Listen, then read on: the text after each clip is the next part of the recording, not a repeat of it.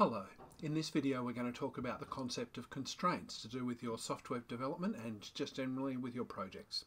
So a constraint is a limitation that's been placed on you in terms of what's available to you or ways that you have to do things.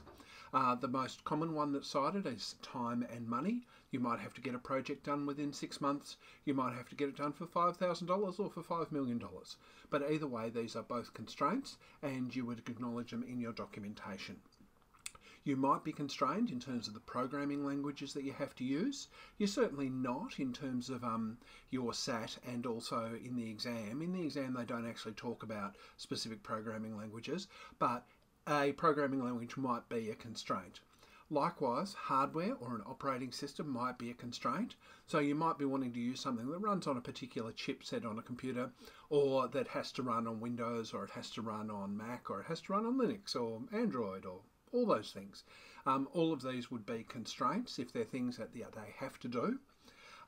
Safety, of course, is probably, there should be safety constraints, and these would be tied to ethical constraints like we will, do what is right, but also we will comply with various laws, and that includes privacy constraints.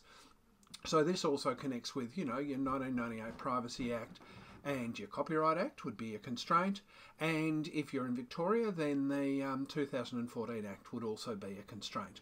So a constraint is all of these things that actually limit what you can do in terms of solving this problem. They are limitations that you have to adhere to.